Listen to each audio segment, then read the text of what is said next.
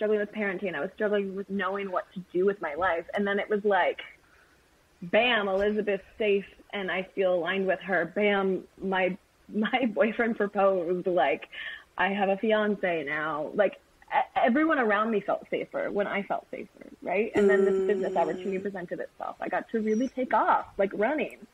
Yeah. Because I wasn't putting roadblocks up everywhere. Yeah. Yeah. And, you know, for me, it's like my Tao, my purpose, my sort of like compass that guides me along my journey is this word surrender.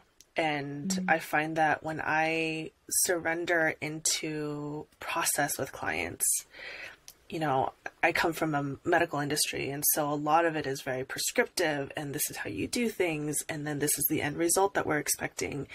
And I've found more and more with my coaching, as I just surrender and allow people to just be in their own process and to provide that safe space for them, like, stuff starts opening up that we could have never imagined. Like, we could have never imagined the, you know, all the things that have opened up in your life. And I just love being able to like sit back and watch and witness and be here and, you know, just sort of be in that process with you.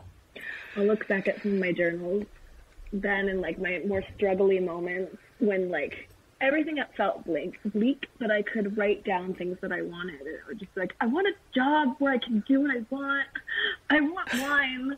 I want travel. I want sunshine. Like, I want foreign language. You know, I want art. And I could not have painted a career that more adequately meets all of those needs. Like, I get to sell wine out of a food truck and sell whatever I want, and I have a staff that I like value and love so much. It just like all unfolded in a way that I never could have asked for, and still I did ask for it. I don't know. Yeah, and it's like it's such a creative process for you. Like, I can see your creativity and see how much fun you're having with it. Cool. Yeah, I am. It feels like all I have to do is just like say what I want and then I can have it. But it has to come from that place of like authentically trusting myself. Yeah. Yeah.